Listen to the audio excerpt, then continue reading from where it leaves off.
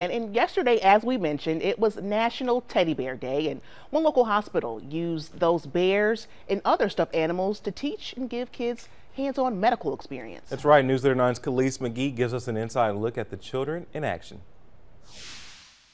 Most of the time, it's the parents bringing their kids to the hospital for a checkup. But Saturday, the kids brought their teddy bears, all in an effort for them to learn more about the medical treatments. I learned that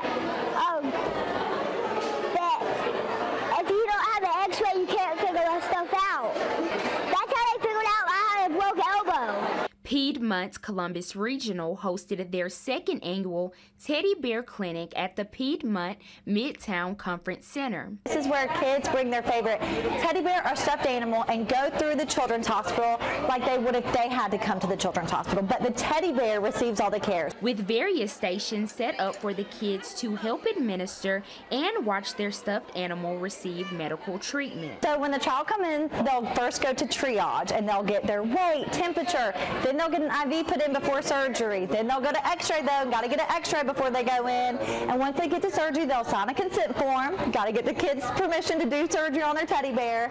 And then they'll go get a little mask put on. They're getting stitches with yarn put in. And then we'll wheel them out on a little wheelchair to get discharged and get well at home. All to help kids overcome the fear of coming to the hospital and to know what to expect. As we went along and he got to look at the different stations, he started to warm up and he really enjoyed it. The clinic even fueled second grader Asa Carmona's interest in one day being in the medical field.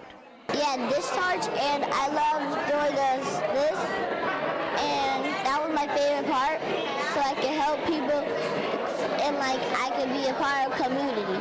But the festivities didn't stop there. Outside, more vendors such as Columbus Fire Department, Scott's Miracle Riders, and more had snacks and activities for the kids, and others had information for parents.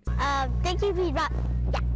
And of course, I've already took my Teddy Ben through some of the stations, and he's getting ready to go into surgery right now because it's never too late to learn.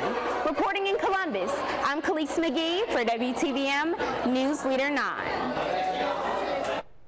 So cute. Oh my gosh.